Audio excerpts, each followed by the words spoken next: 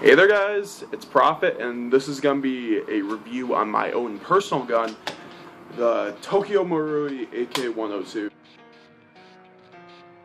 Now this is the gun that you will see me running almost 24/7, because this is currently actually my only working primary.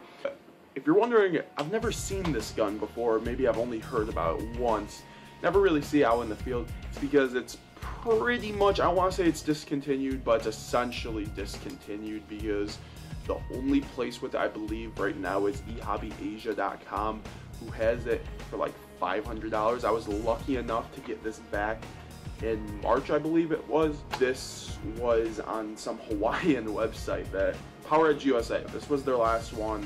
I saw this actually in a Scout the Doggy video, someone using it. I was like, I need that gun, because the awesome part about this gun is this. It has recoil and shock. As you see, can't really tell on the video, but it has like a slight recoil. It's almost like a KWA MP7 or MP9, something like that. Kick is very slight, but what's cool about it is that it makes, a different kind of noise instead of the, the usual AEG screech, which I personally, that is one of the reasons why I don't like traditional AEGs. But what Tokyo Marui did is they're like, hey, people do electric blowback already, let's actually add recoil to that, and that system fucking is awesome. But on the downside is that they are all sub $500, because this is $450 where I got from. Everywhere else, like on Red Wolf and eHobby Asia, all those other places, they're around $500 to $550 when they are in stock. I'm assuming the price is just going to go up because I haven't really seen these stocked in the last year. So whatever. But onto really the review of it. There's the AK-74MN, there's the AKS-74MN, then there's the AK-102, which are the Marui's 3 electric blowback AKs. This one is, like I said, the AK-102, and that one's probably actually the rarest out of them, which its main difference is that it's a shorter barrel version. It goes to here, and it also has this cone tip flash hider, which is very unique. The Real Steel, on the other hand, does not use this cone tip flash hider. Now, again, what's also unique is that the mag is 5.56 NATO. It's a export rifle that uses 5.56 rounds, or I don't know what the new AK rounds are, because I know that they downgraded from the 76-2.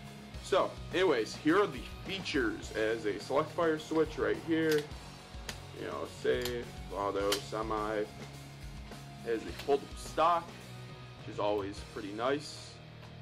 Traditional AK pistol grip, which can be replaced, I found out.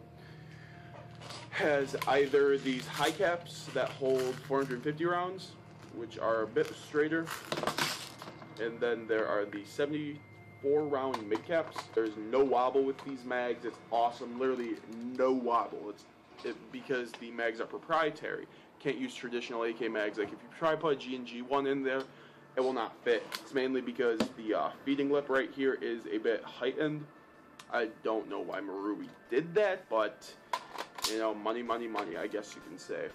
And then there are rails up in front, which is always a nice part. There are rails right here for, let's just say, flashlights, pack boxes, lasers. Rail right here, which I have attached a Vism NC Star Scope on. Then there is the bottom rail. I got my AFG on here. This AK is really nice because it's essentially a tactical AK. Love customizing the things. It's like having an M4 on a reliable platform, since AK's quite reliable, especially even in airsoft. Yeah, I know that Real Steel characteristics of a rifle cannot transfer over to airsoft rifles, but honestly, the version 3 gearbox is a lot more sturdier, even though this does use a version not in gearbox, which I'm assuming was based off the version 30, but whatever. Then the barrel comes around here. Then you got this. It uses also AK threads and traditional threads. I will show you right now. Right here, you can use the AK threads right here, and then you can use the regular threads right there. Now, AK also has traditional iron sights with this. It's adjustable for windage and elevation, which You don't need that in airsoft because you're going to be shooting around 150 feet with this rifle. Which also, one complaint about this rifle that I really do not like, the range on this thing, yes, it has Marui's magical hop-up on it, but the range is around 150 feet, which other airsoft rifles, you know, longer barrel airsoft rifles can shoot around, you know, 180 feet at upgrade, maybe 200. Now, this gun is extremely accurate. It doesn't have a Type 4 in it, it's completely stock. It is extremely accurate. Now, anyone within 150 feet, if you aim and shoot on a general direction towards his figure, you will most likely hit him. I recommend .28s or .25s in this rifle. .28s don't go as far. I believe .25s would probably be the better alternative, but I just run .28s in all my rifles, so you know, your mileage might vary. Yes, the accuracy is very up there. You can buy Type 4s for these. You can buy longer barrels for these, which I would highly, highly recommend, which I'm going to do eventually down the road, because Prometheus makes very, very good Type 4s. They make the best Type 4s in the industry. The battery compartment is probably the coolest / most annoying part of this rifle. Now, the battery, I mean, where do you think it goes? Does it go in here? No, it doesn't. That's where the recoil engine is, or the recoil system is, I believe. What you do, you get this latch, you know, the latch that you never used on your airsoft AK before. Pick it up, that's where it is. Now, if you notice, that is really fucking small. I use this on mine. This fits perfectly. You're gonna have to get a LiPo that's about 2.5 inches by 1.5 inch for it to fit.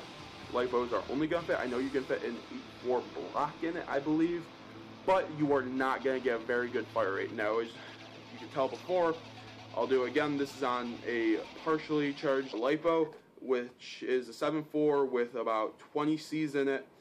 Thing is though, this Marui motor that's inside of it is fucking awesome. Now listen to this. That's around 18 BBs per second, I would like to say. I don't know if it's the battery or the gun, but this gun tends to last really long on batteries. I don't know, maybe magic wiring on Marui's part. That's pretty much it for my review. I will link any available links in the description below to buy this rifle, because I would highly recommend it if you did have the money. If you want to spew out $500 for a rifle, I would probably say just buy a different rifle, to be honest. But if you do need that, you know, that blowback, which I'm a sucker for, then buy it. Marui does have others in their lines that all their other recoil shock rifles are usually in stock. It's just really the 102s and sometimes the 74MNs that are really out of stock.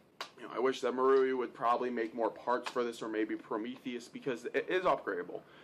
But parts are very proprietary, so you're gonna have to spew out the cash again to upgrade it, and that just gets to the point, like, is it worth upgrading? Should I just keep it stock? Because Marui stock guns are famous for being very, very good and reliable, and then for some reason once you upgrade them, they just kind of become like any other AEG and just break.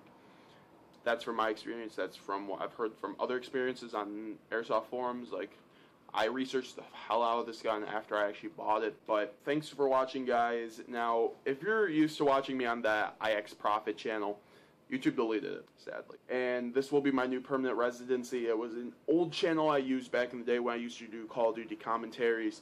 If you would like to, you know, if you like airsoft videos, definitely subscribe. Don't like airsoft videos and like my video game videos, probably don't want to watch it. That's it, guys. This is Profit. I'm signing out. Later.